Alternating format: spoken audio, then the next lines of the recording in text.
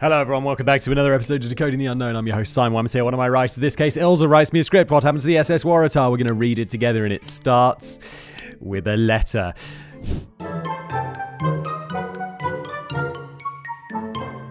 Dear Diary, my second voyage to Australia proved uneventful. It was so good to feel the sea spray on my hull again. Is this letter told from the perspective of a boat? This is the weirdest start of a Decoding the Unknown ever. After the little incident on my first trip, I was worried that I would be stuck in those dry docks forever. We've delivered our precious cargo and passengers. Wait, is this going to Australia? Where is it going? It's like a boat to Australia. Precious cargo and criminals. And the crew is scurrying about to load everything for our next trip. Humans are such strange little creatures, digging things up here and there, loading it onto ships to take there, only to load stuff up and send it back here again. I don't mind. I'm a ship. Sailing is what I do best. Tomorrow morning we leave for Durban. We might pick up a passenger or two, but we won't stay long. Then onwards to Cape Town. I'm a little nervous, the waters there are treacherous. I trust my captain and my crew, but we don't know each other that well just yet. I can't tell what they're about to do, and I know they feel the same about me. The ship's in dry dock, told me not to worry, another voyage or two, and we'll soon understand each other. Good thing I'm unsinkable. Any ship that is described as unsinkable, never go on that ship. Have we not learned our lesson? There's no such thing as unsinkable ships. Use your common sense. Look at the Titanic. Look at those modern cruise liners. It's 100 years later. Sometimes they still sink. Look at that Costa Concordia. It like fell on its side. Oh, I shouldn't be laughing. Many people died. Yep. But look, don't get on any ship that bills itself as unsinkable. Too much effort has gone into the marketing and not enough effort has gone into making it, you know, less sinkable. Welcome aboard. In 1908, the Blue Anchor Line launched their brand new flagship SS Waratah on a maiden voyage from London to Australia. Built by Barclay, Carl & Co., the Waratah was a 456-foot luxury liner, and since her design was based on the Geelong, a ship that had an uneventful career, the Waratah was to be the pride of the Blue Anchor Line fleet. Never mind, it's not taking convicts, it's a luxury liner. I guess people went to Australia for fun. I've never been to Australia. I'd love to go to Australia, but even now, it's like 24 hours in a plane. It's crazy. I can't believe how far away Australia is. I think because you have to, like, I don't know, for me, I'd probably have to like fly to Amsterdam or London and then fly to, you got to lay over in Asia, right? You can't get all the way to Australia, but it's enormously far. And, I don't know what, like a week's vacation to spend like basically 3 days by the time you're all done flying there. It's just crazy. The only time I'd ever, like, the only reasonable time is to visit Australia is if you're moving there. Although I would really like to go. I watch these Australian shows on Netflix. There was one about murders or something. It was really good. And I think I've said this before, but to me, as a British person, you know, exposed to lots of American culture because of Hollywood or whatever, Australia is like, it seems like a bizarro mix between the UK and America. It's like some things seem very American, like specific, like California and stuff. It seems like the weather's always nice. People like have a funny accent. But then you look at the police and they all look like British police, like with the blue lights and the cars. And I don't know if they have guns. Maybe not. Who knows? Next! Who cares? You're not here for that. You're here for the... What's today's video about? I already forgot. Oh, the SS Waratah, yes. The Waratah was a combination passenger and cargo vessel. She would take European emigrants to Australia and return with freight. For the comfort of her passengers, she had 100 first-class cabins, 8 state chambers, a saloon decorated with crimson Waratahs, and even a music chamber. Wait, what is a Waratah? What is this? I thought it was the name of the ship. An Australian shrub, which bears slender leathery leaves and clusters of crimson flowers. Okay, brilliant. I'm so glad I know that.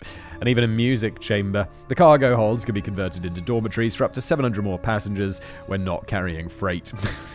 So it's like, it's either you're staying in a luxury first-class stateroom or you're staying the 700 people crammed into a dormitory, which is primarily designed for freight. Wow. That's not like business and first, is it? Or like economy and business, you know, although there is a big difference. But that's a bigger difference. In total, she could carry up to 1,000 passengers or 15,000 tons of cargo and still maintain 13 knots per hour.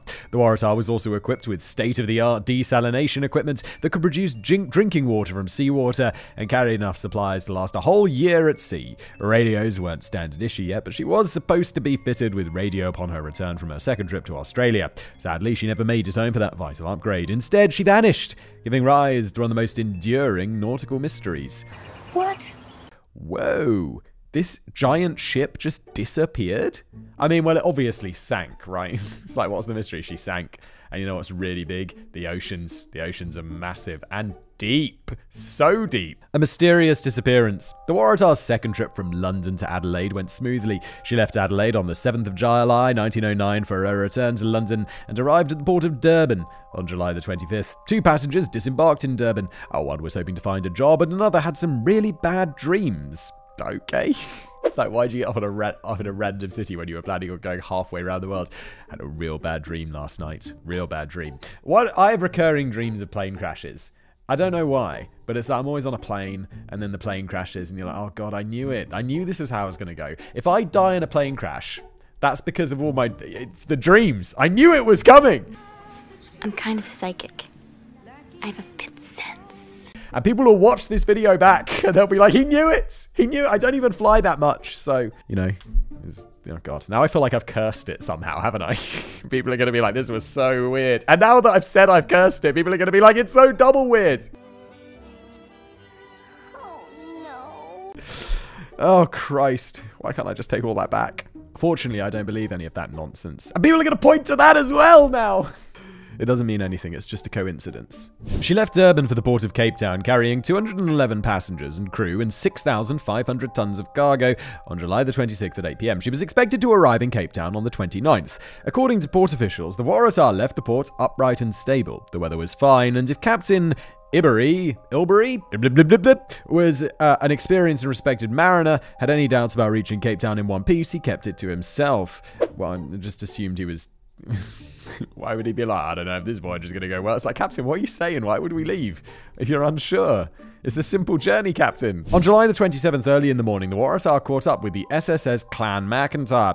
Using signal lamps, the 2 ships exchanged names and destinations. This was common practice before radios became standard issue, since there was no other way to keep track of ships at sea. Waratah reported strong southwest and southerly winds, but no issues, and the Clan McIntyre logged the encounter in their logbooks. The senior crew of the Clan McIntyre noted that the Waratah was upright and steaming fast, and she didn't appear to be experiencing any problems. She was making around 15 knots with the help of the strong Agulous current. Being a much faster ship than the Clan McIntyre, she finally disappeared from view at around 9:30 a.m. in the vicinity of the Xora River mouth. This would be the last confirmed sighting of the SS Waratah. The search is on.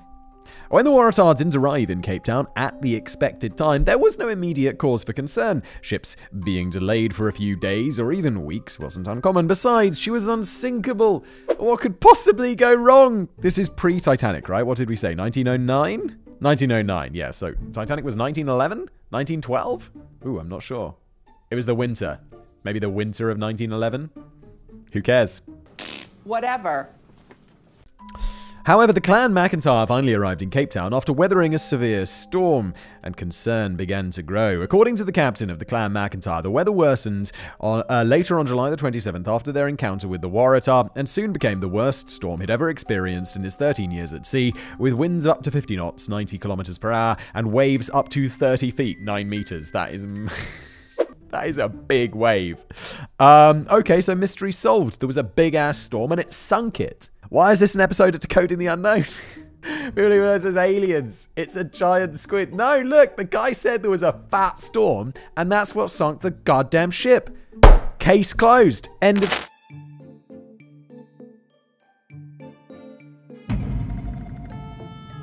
Not really. We're like a fifth of the way through. Let's see. Let's carry on. This better get more mysterious, Ilza.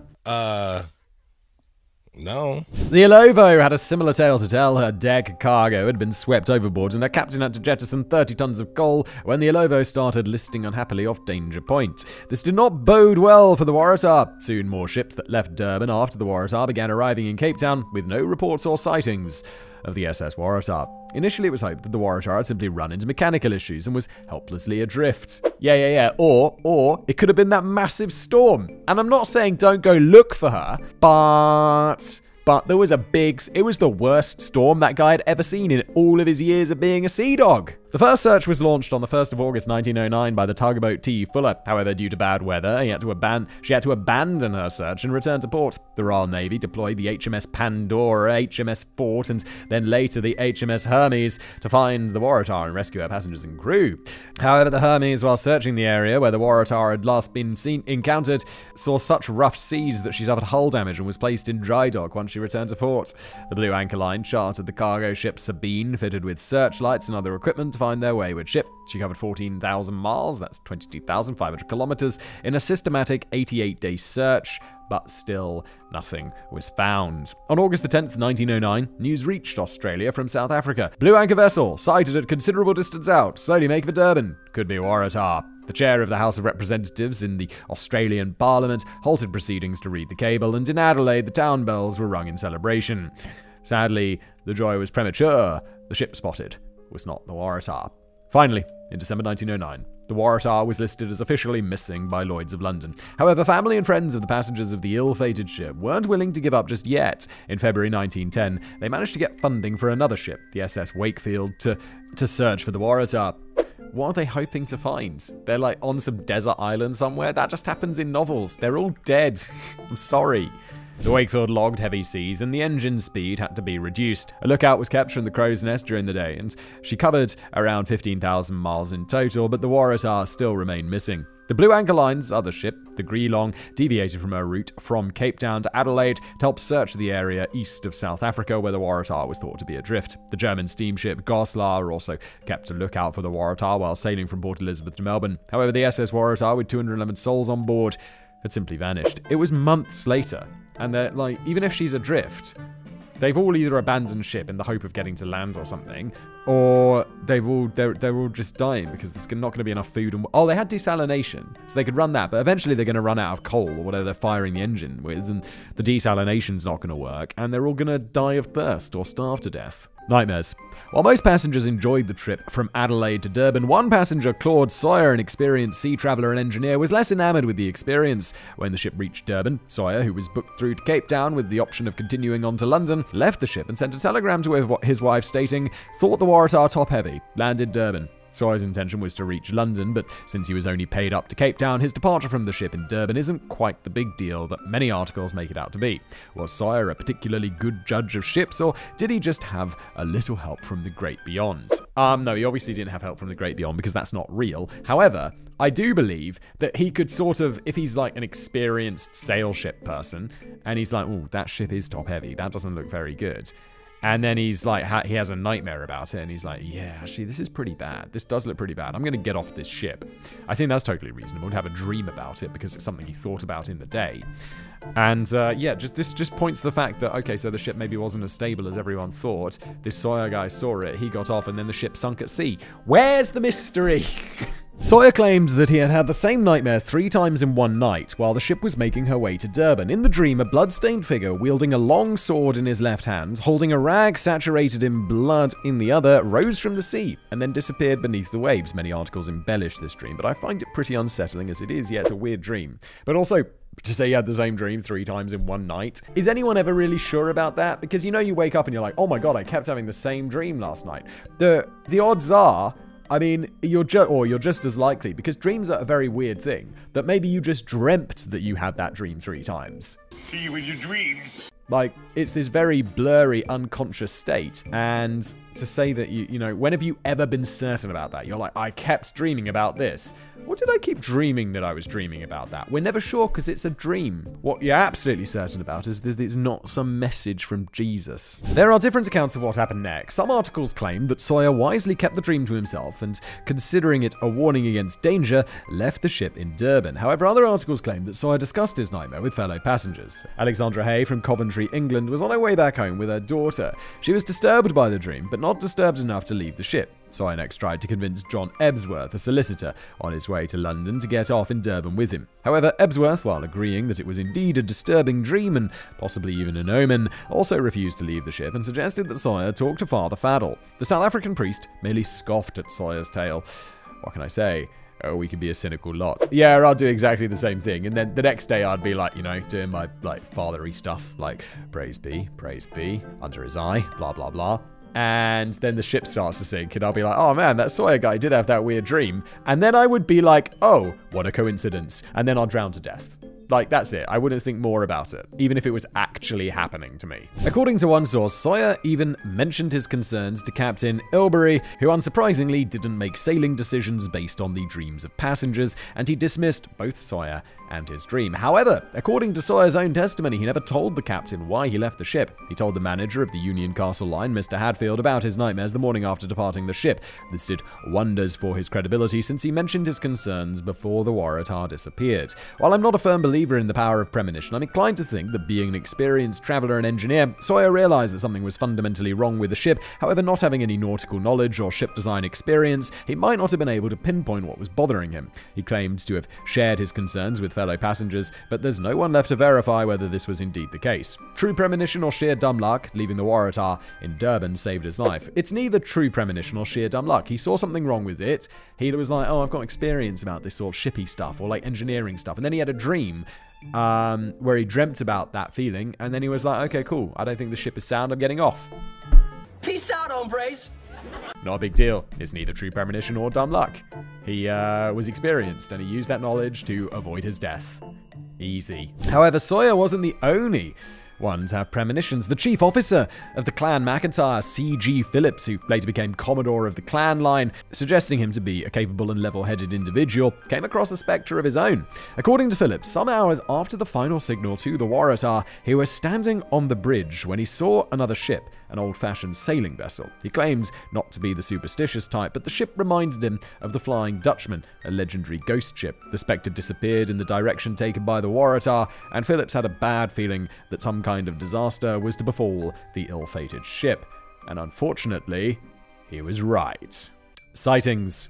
The doomed ship's meeting with Clan McIntyre is considered the last confirmed sighting, but it wasn't the only sighting. Even many years after her disappearance, unconfirmed sightings of wreckage kept cropping up. Some of these sightings can be explained, or at least reasonable alternatives have been suggested, but there are a few that should have been taken a little bit more seriously, in my opinion. On July the 27th, the Gulf, a Union Castle liner, passed a ship during a storm at around 9:30 p.m. The ship was about 5 miles away and heading in the opposite direction towards Cape Town. They exchanged signals, but due to the poor visibility, they could only make out the last 3 letters of the ship's name, TAH. That sounds very dramatic, however, when you dig a little bit deeper, the real story is slightly different. Firstly, according to both Mr. Blanchard, the third officer of the Gulf, and the captain, there was a strong westerly wind, but no storm. The storm hit the Gulf the next day. Blanchard reported that the ship appeared to be a passenger vessel, but he was unable to estimate her speed or precise heading. The ship was visible for around 10 to 15 minutes, which is more than enough time at the very least to get her name. One article suggested that the third officer was actually chatting with another ship when the captain entered the bridge. The other ship signed off using the informal ta-ta, and our officer needed to explain why he was gossiping with the neighbors instead of doing his job. Don't worry, buddy, we've all been there. Yeah, this just seems like it was another ship. And this is the problem with these, like, ghost stories and like, they just get bandied around the internet and repeated until finally Snopes are like, no! No. No!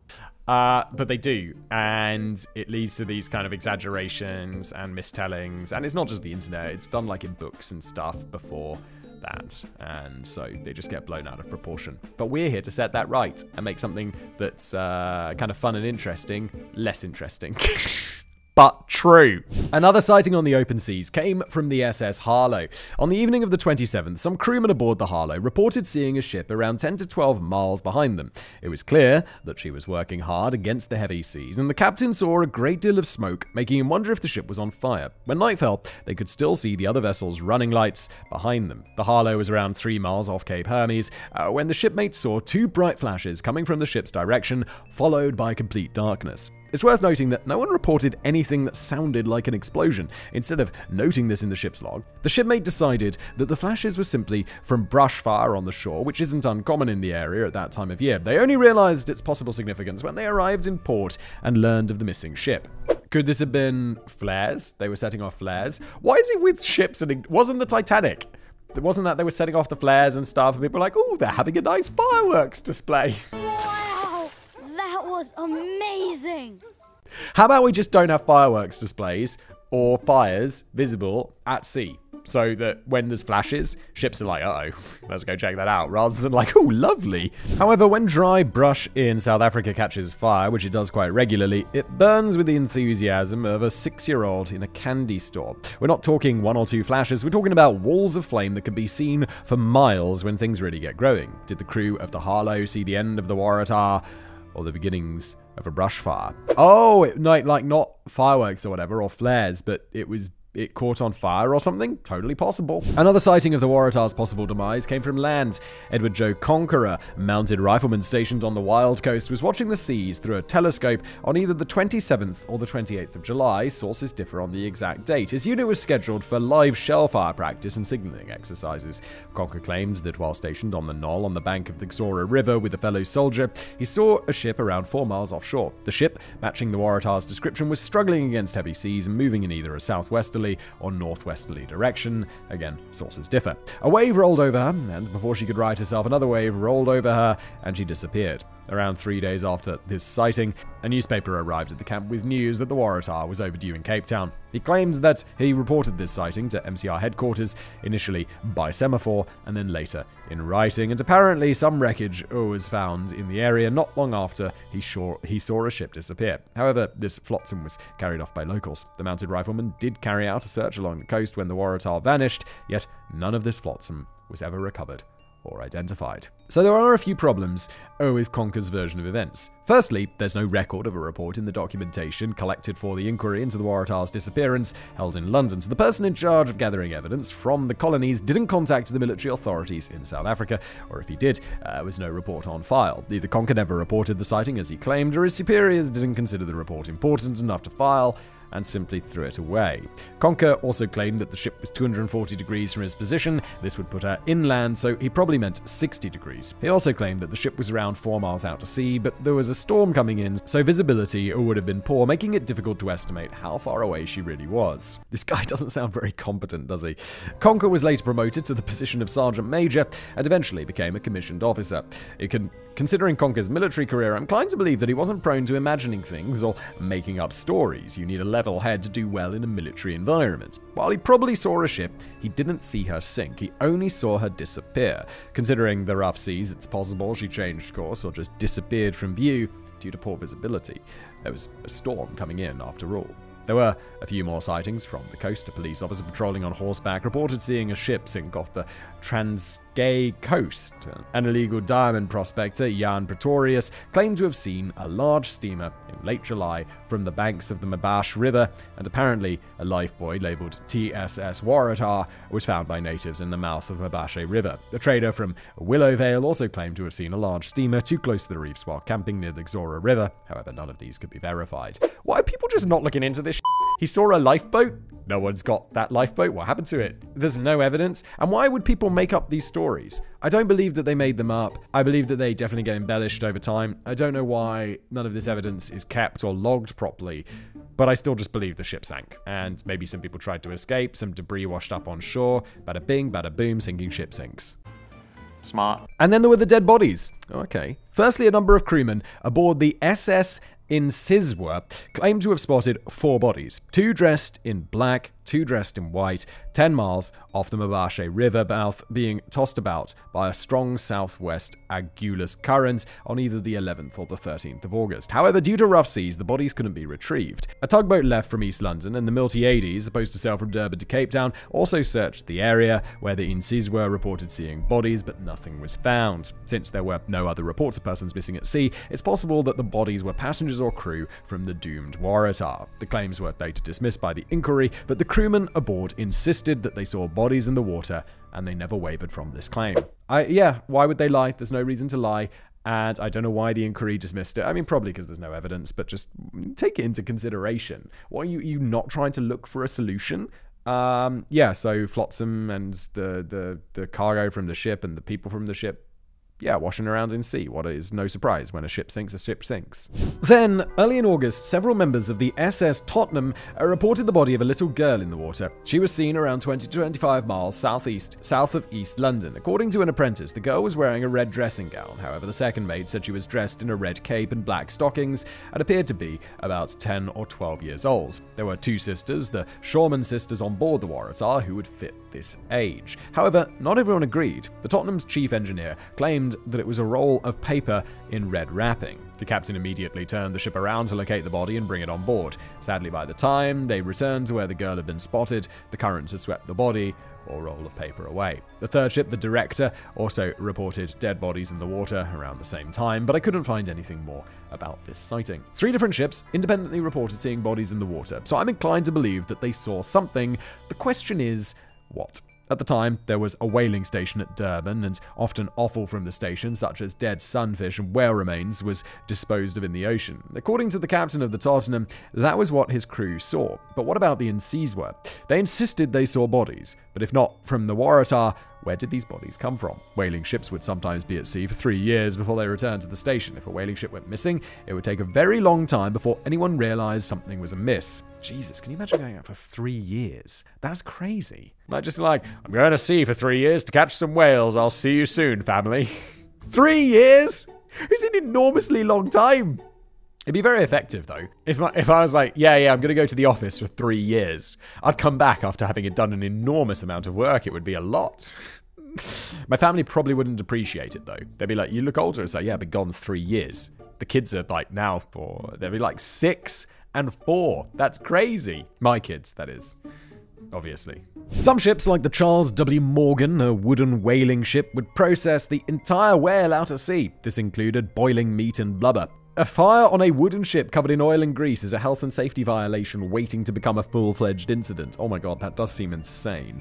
It would go up like a South African veld in August and sink fast. A whaling vessel catching fire would explain the flames reported by the Harrow. And a warship out at sea also reported seeing a ship on fire in the Cape Hermes area around the same time. It also wasn't uncommon for the captain's family to accompany him on extended trips, so there might have been children on board. If the crew and passengers of a burning ship managed to launch lifeboats, the storm wouldn't be their only concern. All the whale offal would attract sharks, so anyone ending up in the water wouldn't have a chance. In fact, one of the witnesses on the Tottenham claimed that he saw the torso of a human being who was most likely the victim of a shark attack. So, did the bodies in the water come from the Waratah, or an unfortunate whaling ship that was only reported missing months or even years later? Well, aren't we in the future so we can look up about those missing ships? All of these sightings occurred between Port St. John's and just south of East London. That's around 200 kilometers of coastline. Considering the southerly currents in the area, the ship in question had gone down north of East London. Oh my god, there's a lot of east, north, south, southerly. Okay.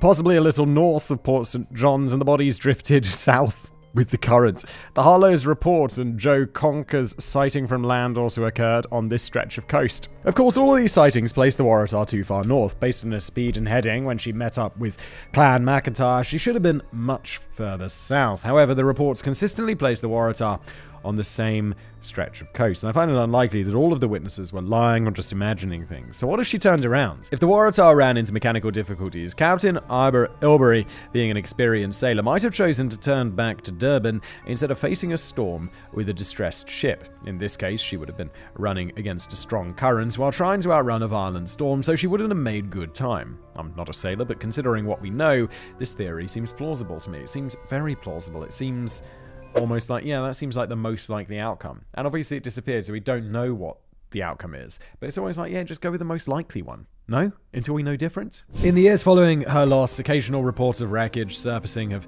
made the rounds. In 1910, some wreckage washed up in Mossel Bay, and in 1939, cork and timber washed up near East London in South Africa. But there's no proof that it came from the Waratah. In 1911, a life preserver marked Waratah washed up on the coast of New Zealand. Unfortunately, there's no way to know whether the preserver went overboard while the Waratah was still in Australian waters or after she disappeared. Really? I mean, the ship goes missing. Do you assume that the life preserver was from the ship before it went missing or after? Is it insane? Like, obviously it's afterwards. I mean, of course it could have happened beforehand, but what is more likely? In 1925, a pilot in the South African Air Force, Lieutenant DJ Roos, reported seeing a wreck in the water while flying over the Transkei coast. He spotted the outline of a large ship offshore near the Sora River and was of the opinion that it could be the Waratah. Joe Conker, who saw the ship disappear, and Lieutenant Roos met in an officer's mess and compared notes, drawing a rough sketch of the area indicating where they believed the Waratah might be. However, Lieutenant Roos only spotted the wreck once, despite flying this particular route many times. The spot was checked with sonar searches many years later, but no ship was found. In 1962, Bill Elston was flying over the Transkei coast and also spotted a passenger ship beneath the water. He described the ship as being of intermediate size, but couldn't see whether she had a funnel or masts. However, a breeze rippled the ocean and the ship disappeared, never to be seen again.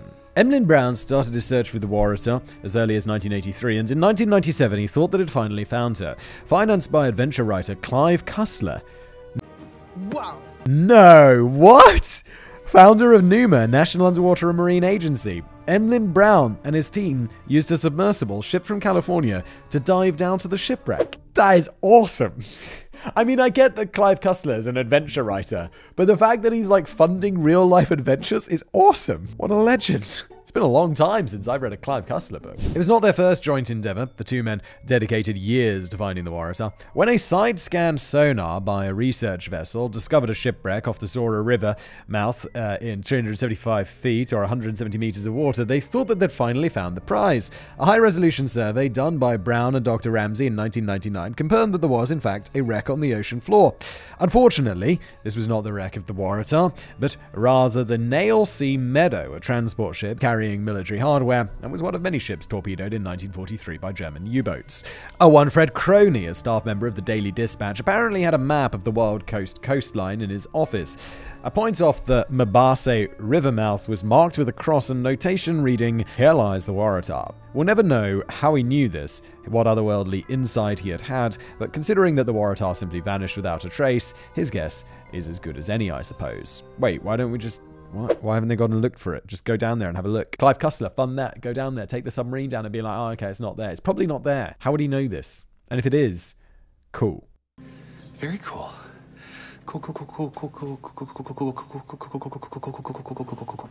The inquiry. Disasters of any kind have a tendency to generate a whole lot of paperwork, and thus, to satisfy the bureaucracy gods, an inquiry was held in London in 1910 when it finally became clear that the Waratah wasn't going to be found anytime soon. Passengers and crew from the ship's maiden voyage were called to testify, but the testimonies differed wildly. Some considered the Waratah to be one of the safest and most stable ships they'd ever traveled with, while others claimed the exact opposite. Claude Sawyer, the man whose nightmare saved his life, was among those called to testify. According to Sawyer's testimony, he noticed a big list to port when the ship left Melbourne, and when the ship encountered turbulent weather on the way to Durban, she wobbled about a good deal and then listed over to starboard, where she remained for a long time. While recovering from a roll, she would often jerk, causing injury to some passengers. Mrs. Kay would hurt her arm and hip in one incident, and in relatively smooth seas, Dr. Fulford and Ms. Lascelles were injured after being knocked off their feet. In one instance, while he was taking a bath, the ship rolled, and he was able to judge by the bathwater that she had rolled at least 45 degrees. That 45 degrees is a hell of a list. That's like halfway to 90. I know I'm stating the obvious here, but that's a hell of a list. Can you imagine a room being at 45 degrees? You would not be able to stay on your feet. You'd have no chance. You'd fall down to the corner of the room. You're in a bath. The bathroom's going to get very wet. When he asked one of the officers on board to confirm the angle, he was told that it wasn't a cause for concern. He also mentioned that the ship took longer than usual to right herself after a roll, which he found to be very worrying, and other witnesses echoed this sentiment. Physicist Professor William Bragg was a passenger on the Waratah's maiden voyage and testified that, while in the Southern Ocean, the Waratah developed a list to starboard to such an extent that water would not run out of the baths, and this list was held for several hours before she rolled upright. Professor Bragg theorized that the ship's metacenter was below her center of gravity. Metacenter? It sounds like somewhere Facebook operate out of. When she slowly rolled to one side, she would reach a point of equilibrium and would stay in that position until either a shift in the sea or the wind pushed her upright again. Other passengers and crew would also comment on the Waratah's lack of stability, and some of the crew handling the ship in port claimed that she was so unstable when unladen that she couldn't be moved without ballast. This isn't unusual for cargo ships since they're built to carry heavy loads. However, the crew handling her in port would be aware of this, so the fact that they came forward testifying the ship to be dangerously unstable does suggest that something about the Waratah was concerning to those who knew better. Yeah, this ship just sounds like a bit of a piece of shit, to be honest. Well, just as I thought, trash. And the reason that it's missing is because it was shit. There was a big storm that other people struggled with, and this piece of crap didn't, and it sank and everyone died. Yeah, mystery solved, right? Big brain. Wow, I'm so smart! Correspondence between Captain Ilbery, the managers of the Blue Anchor Line, and the builders of the ship showed some contradictions in letters to the managers of the Blue Anchor Line. The captain commented on some of the details, the ship's fixtures, fittings, cabins, public rooms, and ventilation, to name a few, but there seems to be no mention of the Waratah's seaworthiness or handling at sea. Some speculate that the captain had concerns about the Waratah's stability, but for some reason never raised his concerns in these letters specifically. However, Barclay Curl, the builders of the ship, told a different story when they revealed letters written by Captain Ilbery where he mentions concerns regarding the stability of the ship. There were also some angry letters between the builders and Lund & Sons, the owners of the Blue Anchor Line, about stowage issues aboard the ship. The owners later claimed that it was simply a bluff to get financial settlements from the builders. While I'm sure this is considered fraud and illegal, it's clear there were some concerns about the ship's stability when carrying cargo, which should have been addressed before she left port a second time. However, expert witnesses all agreed that the Waratah was built properly. According to Mr. F.N. Lang, speaking on behalf of the Board of Trade, there had been no reports of problems after the Waratah's maiden voyage. Wait, wasn't there a physicist saying that it was leaning too much and all this stuff? It sounds like there were problems, just people are covering it up. I'm guessing he forgot about the coal bunker fire. Yeah, and the listing and all of this stuff, like, there were clearly problems. It does seem like a cover-up. There were claims that Captain Ilbery told the captain of the Mongolia that the second trip would be the Waratah's last unless significant alterations were made. However, the captain of the Mongolia had never met Captain Ilbery, so where exactly this rumor came from is a bit unclear. Okay, that just sounds like one of those things that gets made up over time. According to Mr. Barry, Chief Scientific Department of Barclay Curl & Co., the builders, all experiments conducted with the Waratah when she was first launched were satisfactory. The Waratah was superior with regards to width and depth. Unlike some ships, the consumption of coal, which would lessen the load, wouldn't affect her stability. Even if the ship rolled so far to one side that her masts were parallel to the surface of the ocean, the ship would still be able to right herself. In fact, a weight of 290 tons placed on one side would be needed for the ship to list even 15 degrees. He firmly believed that the ship wouldn't list enough for it to roll over completely. I'm sorry, but obviously there's witness testimony. People were saying it was listing a hell of a lot more than 15 degrees. We talked about it listing 45 degrees. And how insane that would be. It sounds, and obviously the builders of the ship have a strong interest in it. Like, it was fine when we built it. It was fine. But obviously something changed. Because I don't think the random professor or whoever would lie. What reason does he have to lie? Whereas you're the builder of the ship. You got a strong incentive to lie. Allegedly. This is like 100 years ago. Not particularly concerned, but still, allegedly. The Waratah passed numerous inspections by her builders, her owners, the Board of Trade, as well as 2 inspections by Lloyd's of London, who insured the vessel and gave her their top rating. This rating was only given to ships inspected and assessed by Lloyd's throughout the design, construction, and sea trials process. Crew members, ranking from stokers to a deck officer, as well as passengers aboard her maiden voyage, claimed that the Waratah was perfectly stable, especially stable, according to some, with a comfortable, easy roll. Considering all these contradictions, you'd think that someone was lying. But that's not necessarily the case. Many passenger ships of the period were slightly top-heavy. This gave the ship a long, comfortable, but unstable roll, which is more preferable for many passengers than a short, jarring, but stable roll. After a few voyages, the crew learned how to load and handle the ships correctly, so the majority of these ships were active without any major issues for decades. However, the Waratah ran into an unusually heavy storm on her second voyage before the crew really had a chance to get to know her little ticks. This design could explain why the witnesses gave such strongly opposed testimonies. An inexperienced or uninformed traveler might have interpreted the long, slow, soft roll as comfortable and safe, while an experienced sailor or traveler like Cord Sawyer would have experienced the same motion as unstable. The Waratah was also a combination cargo and passenger liner, which complicated things a little bit. Passenger liners have a relatively small cargo volume relative to their gross tonnage and therefore have predictable ballast requirements. However, the Waratah could carry a variety of different cargoes on the same voyage, especially when she wasn't carrying that many passengers, which would have made the ballasting more complex and correct stowage more crucial. If the cargo suddenly shifted due to a violent storm, it could certainly have contributed to the ship rolling over too far to recover and capsizing. In the end, Blue Anchor Lines wasn't directly blamed for the tragedy, but their reputation was ruined and no one was very keen to use their ships. No real surprise there. They soon went bankrupt and were forced to sell their remaining fleet to the P&O Company in 1910. Wow, P&O. Are they still around? They were around when I was a kid. You'd take a P&O ferry from the UK to France. It would cross the channel. These big things with P&O on the side. Wow. Been around a long time. I'm going to look it up. Are they still in business? I haven't heard of them in a long time, and I feel like they might have been destroyed by the Channel Tunnel. Nope, still around. British shipping company that operates ferries from the United Kingdom to Ireland and continental Europe. The company was created in 2002. Oh, P&O Ferries, through mergers and acquisitions within P&O. Okay, so some weird corporate stuff happened.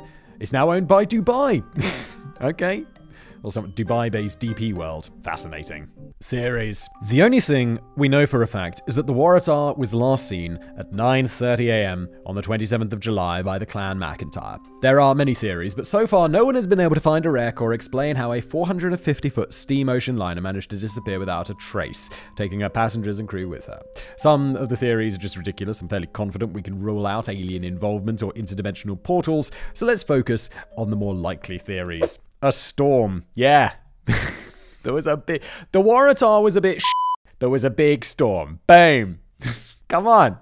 That's it. The most likely theory, and the one settled on by the inquiry, is that the Waratah was lost during a storm. The Cape of Good Hope has many other names. The coastline is known as the Wild Coast, the Cape of Storms, and my personal favorite, the Graveyard of Ships. Oh, good lord. There are 26 wrecks just around Cape Town itself, and some estimate that between 2,500 and 3,000 ships have sunk off the South African coast since the 1500s. I'm not sure how accurate this is, but since the list of shipwrecks off the Overberg municipal area, which covers about 160 miles of coastline, is 5 pages long with an average of 30 entries per page. I can believe it. That is an incredible number of ships. One theory proposed that the Waratah encountered a rogue wave. While sailing through the storm, the captain of the Clan McIntyre described as the worst he'd ever seen. Rogue waves are thankfully not that common, and they were considered to be a nautical myth for many years. I feel like I made a video about this, how people were like, nah, that's not real, and then they recorded them, and it's like, oh my god, just giant waves. I swear they were like 10 meters high or 30 meters high, or something insane. Just like one random wave that, bang, destroys a ship. Brutal, savage, wrecked. It's only in the last few years that rogue waves have been considered to be an actual thing. Essentially, a rogue wave can be greater than twice the size of the surrounding waves, and since they often come from a different direction than the prevailing wind, they're highly unpredictable. Some reports describe them as a wall of water, steep-sided with an unusually deep through. According to National Geographic, the spot with the highest frequency of rogue waves is, you guessed it, off the coast of South Africa. In 2020, a rogue wave of I knew they were massive, 17.6 meters. I don't know what that is in feet. 180 centimeters is 5'11". So, that's got to be like 60 feet. That's nuts. Hey Siri, what's 17.6 meters in feet? I thought I said 70 meters. Look, it's big. That was recorded off of Vancouver Island. However, while it may be officially the highest on record, there are tales of rogue waves up to 24 meters high. Our research suggests that rogue waves off the southeast coast of South Africa, where they are most likely to happen, can easily reach up to 20 meters. That's roughly the length of a tennis court. The combination of the strong Agulhas current and the narrow continental shelf is probably to blame, but for those facing a rogue wave, where it came from really isn't that important in the moment. If the Waratah was a little unstable due to some design flaw, being hit by a giant wave would have been disastrous. She was carrying 6,500 tons of cargo, so if the cargo dislodged, the shifting cargo would have certainly have contributed to the Waratah turning turtle and sinking. If she did roll over completely, any debris and bodies would be trapped under the wreck, which might explain why nothing was ever found. Many perfectly seaworthy vessels without any design issues have been very badly damaged in violent storms around the Cape of Good Hope. We love irony. Around the Cape of Good Hope. An unstable ship would have a snowball's chance in hell against a 20-meter wave. An explosion. Another theory suggests the possibility of a fire or catastrophic explosion on board. A fire on board might explain the flashes spotted by the Harlow. Coal dust can be self-combustible under the right circumstances, so an unfortunate series of events could lead to an explosion on board. Many proponents of this theory point out that the Waratah suffered a coal bunker fire on a maiden voyage. The fire burned for 2 days before it could be extinguished. However, the Waratah was repaired when she returned to port, so whatever damage caused the fire was obviously rectified at the time. Yeah, but that doesn't mean it can't happen again. It's like, yeah, we fixed it. Or like, they treated it. Like, you treat it, but they didn't cure the problem, right? Maybe they didn't. Smarter people than me stated that it would be unlikely for the same issue to cause another fire so soon. Many believe this theory also explains the lack of wreckage, but I'm not so sure.